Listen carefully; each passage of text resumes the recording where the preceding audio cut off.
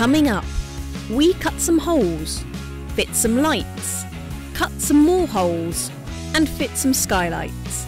And what's this thing?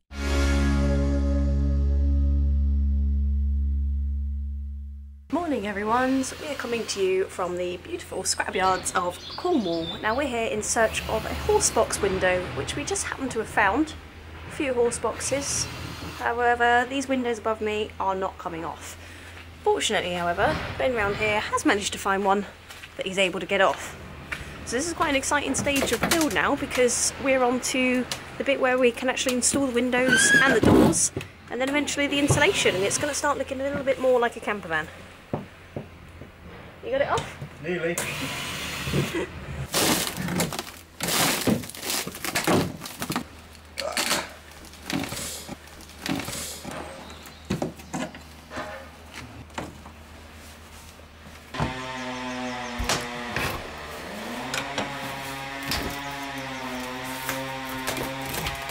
Boom. Yay! 2 windows. Don't know if you can hear me over this chainsaw in the background, but we've got our 2 horsebox windows from the scrapyard. And I guess the reason we wanted to use these rather than brand new ones is we're trying to use as many sort of second-hand reclaimed materials on the build as possible.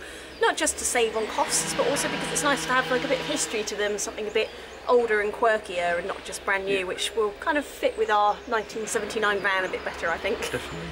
But we are also very skint, so it helps. We're back from the scrapyard now. We've got our windows, got an absolute bargain on these.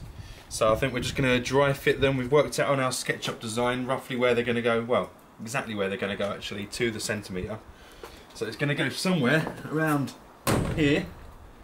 So all we've got to do now is measure exactly where it's going to go in, end up right like this. Draw around it with the template around this bit here, the inner seal, and then cut the bugger out with the angle grinder and hope we've done it right, because you can only cut this hole once, can't you? If we get it wrong, we're going to have a very awkwardly sized hole in the side of our van. So fingers crossed, such some wood, we'll get this right first time and it will look bloody beautiful.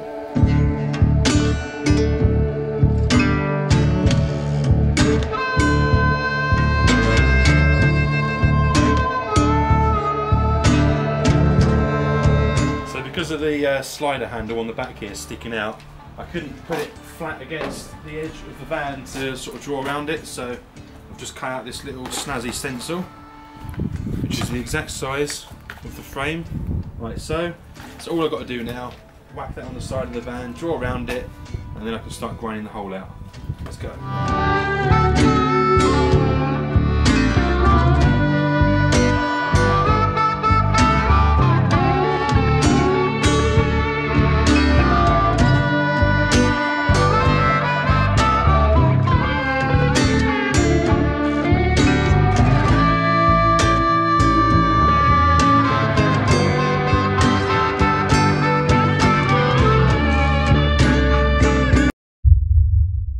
So now both the windows are in, it's looking a lot lighter in here. Next up we'll be installing the roof skylights, and just behind me you can see we've actually installed the first one already. We installed this before we recorded anything because we're going into this with no knowledge at all, and we didn't want to film it and pretend we know what we're doing when we clearly don't. So we put one in, we know what we're doing now, and we're going to film ourselves installing the second one to show you guys how we've done it. So the first mistake we made with this one was trying to saw the square out from the inside of the van upwards. And even though I was wearing eye protection, I managed to get some aluminium fragments in my eye, and it really hurt. So I learned my lesson. For this one, we're going to be going along the top of the roof very carefully, try not to fall through it of course, and we're going to measure out the hole that we need to cut on top of the roof and saw downwards, which is a much safer and much more sensible idea. So we're going to go get cracking with that now, and then we'll show you how we do the rest.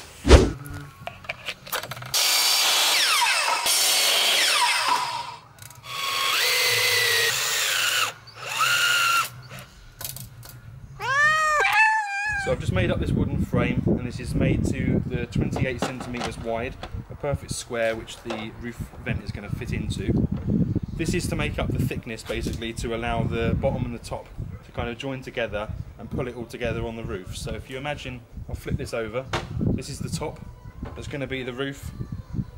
Imagine that the aluminium sheet is all around here, and then underneath the wooden frame's inside the van, and then this bottom piece of the skylight will then attach underneath like so, something like that. It's not going to fit properly, there we go. And then that will be screwed in at all corners, and that's going to pull it together with the Sikaflex sealant all around, bring it nice and tight. It's going to be waterproof, it's going to be lovely. Let's get stuck in.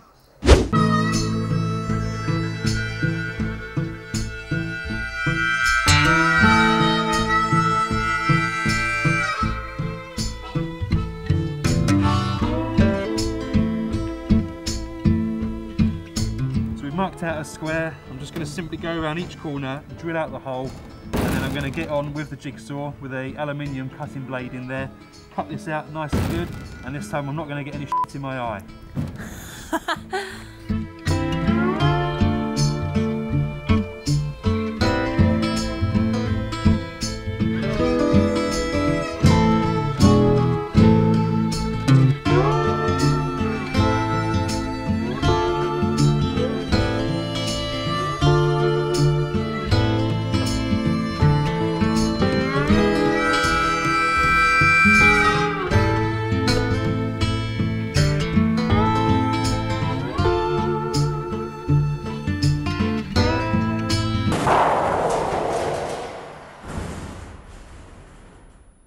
Right, so holes cut. Next step is to get this Sikaflex. We're using Sikaflex 522, which is specifically designed to not age and to not crack during like bright sunlight, direct sunlight, so it will last for years up there. It's what most caravan and motorhome people use apparently, so we've gone for it. Not got on with Sikaflex in the past too well, but we're going to take their word and give it a go. So anyway, just going to stick this around the edge, gunk it up, whack it on top, and then we'll show you the next step.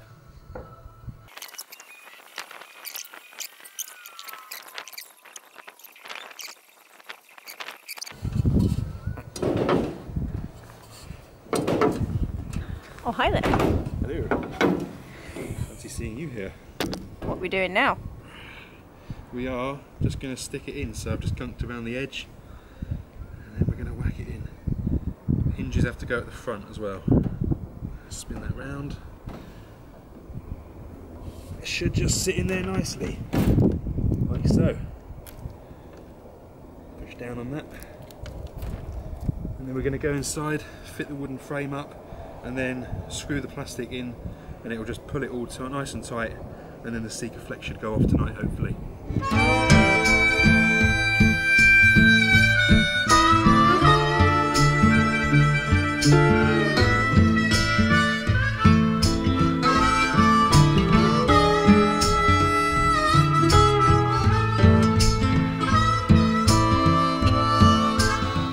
And there we go. 2 working skylights. Yay! A couple of key things we've learned is to not over tighten the screws or you'll crack the plastic. And it seems to be that the long screws go on the sides and the short screws go on the corners, is that right? I think so, yeah. I think so. But they don't tell But you. don't listen to us. As we've said many times, we don't really know what we're doing. We just make it up as we go. But it looks to be pretty secure. Obviously the roof's a bit wobbly at the minute. We are going to put more supports in very soon. Very soon, but that's a job for another day. I think we're about done for the day, aren't we? Yeah. Cup of tea time? I think so. Nice. See you all tomorrow.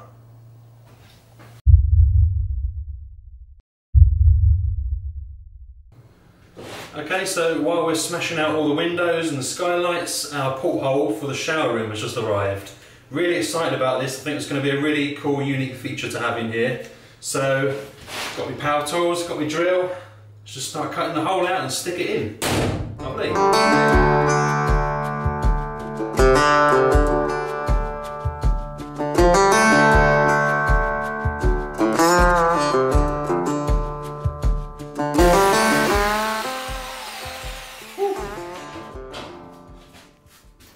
Thankfully it doesn't have to be a perfect circle because it's got a massive flange around it which will cover the not so perfect circle I've cut. So I'm just going to start marking out where the rivet holes are going to go. And then it's time to put it in.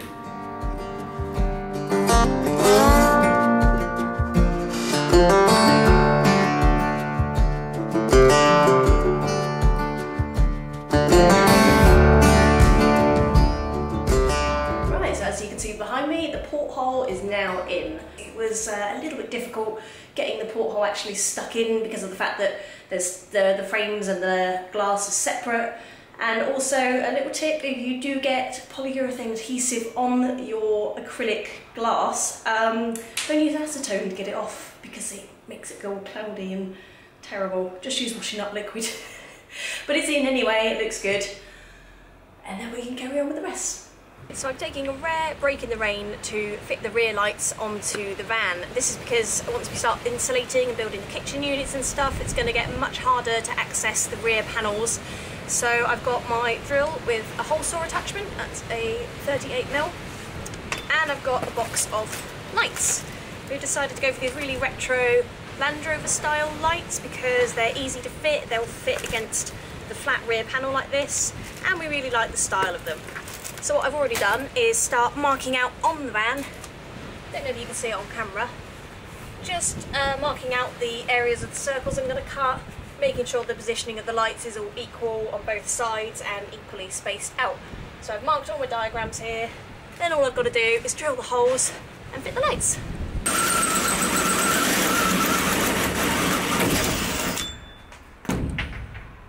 First hole.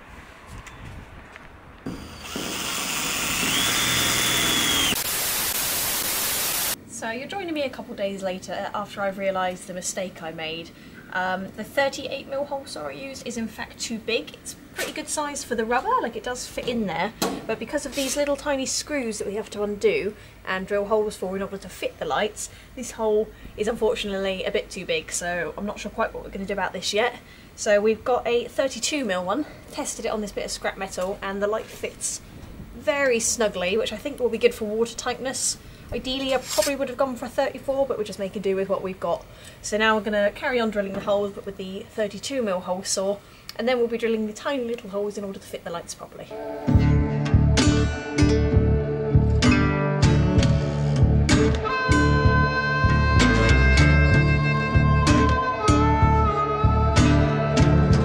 Right, so all the holes are now drilled in the back of the van. It was a lot more difficult than it probably looks on camera, trying not to let the hole saw wander all over the place, but it's done and I think they're pretty straight. So now we've just got to get these lights, take the top off them, undo these little screws and the nuts on the back with the world's tiniest little spanner. And then once these are out, we simply get a drill bit, drill the holes in the right places on the van, like so, slot the light in, and then do the nut up on the other side, and they'll be in, ready to wire.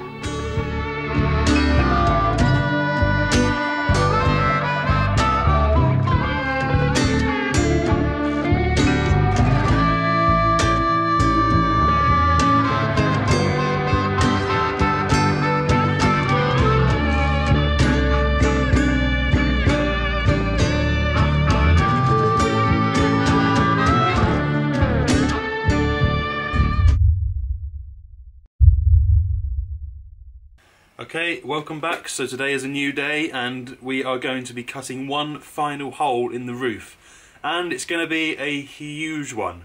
Why, are you asking? Well, we're going to be sticking this in. This little acrylic dome is going to be in the overcab sleeping area. It's going to be quite a cool little thing that you can just sort of peek out and look around at the surrounding environment. So we're really excited to get that in. Underneath we have got this silver diningware kind of tray thing that we're going to cut out. We're going to cut this middle section out, and then the outer side is going to be a frame that's going to sit up like that underneath the dome. So it's going to look really cool when it's done. So yeah, we've got one final massive hole to cut in the roof.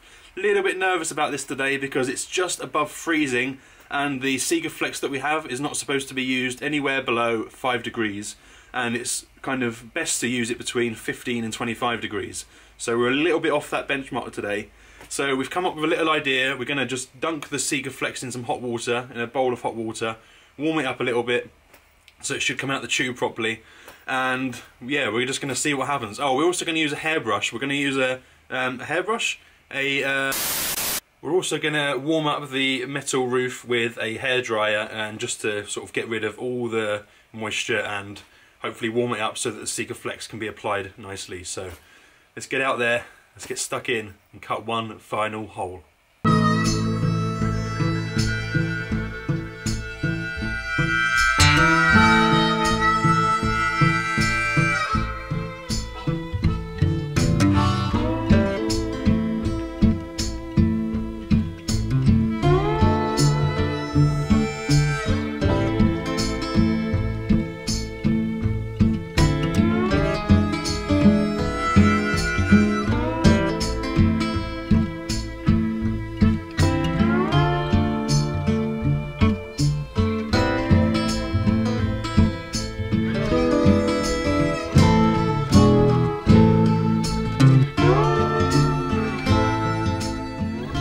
Whacked a load of Sikaflex all around the rim, we've stuck the dome in place.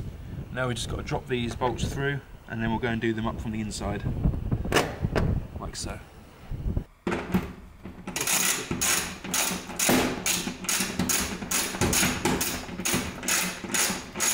Wow, what a difference that makes to the light in the front. That is brilliant. Very, very happy with that. So the metal frame, the plate that we've got, that we showed you earlier, we're not going to put that on just yet. We're going to cut out the inside of that plate and then just use the outer lid as a frame for that once the insulation's in. So we won't do that for now, but we'll keep it in mind and we'll show you how we're going to do that later on. So I've got one final job, and it is actually another hole on the roof. It's the mushroom vent that's going to go in the bathroom area, so it's only about this big. I'm not too worried about cutting that one out. So one final hole to cut and then it's all finished. So this is the mushroom vent, just this little thing here. It comes in two parts. So this is the roof part and this is the bit that you screw in underneath. I'm going to leave this bit off again today because I want to screw the insulation in between this. So for now I'm just going to gunk around this edge here once I've cut the hole out, whack it down and put some weight on it to help seal it properly. And then at a later date, hopefully in a few days time when the insulation arrives, we can get this clamped in nicely, and then that will help to sort of get rid of the condensation and all the moisture that's going to build up in the shower room, and yeah, hopefully stop the van getting too damp, because we know that damp is a huge issue in vans, especially in our LDV convoy, and we do not want a repeat of that in this van. So let's get up on the roof, cut the hole out, stick it down, and then I think that is the last hole that we need to cut in this poor van. After that we can start on the next big task, which is the insulation. So I couldn't find a compass, so the next best thing obviously was to use a saucepan just to get the actual curve. I've drawn out the measurements, so we'll just use this to get the nice curve around the square and hope for the best. Improvising.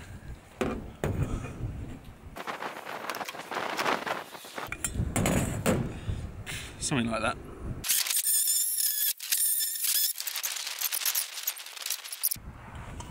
So the mushroom vent's on, it's in place, we're just going to weigh it down with this toolbox while it dries. So over the last couple of videos we've been doing, we might have been giving off a very false impression that we kind of know what we're doing, but I'm going to put that to bed now because we don't.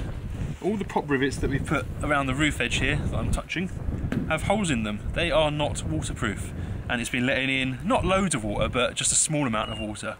So we've now got the job of going around and waterproofing each individual pop rivet with some sealant. It's absolutely freezing up here, the wind's blowing and it's probably about -1 at the minute, so yeah, loving life, but it's got to be done and then hopefully it will be watertight. Well, that's it, we are relieved, all the windows and skylights and everything all installed now. We've not got to cut any more big holes out of this van, thank God. And you know what else it means? What's that? No more up and down the ladders. Yes!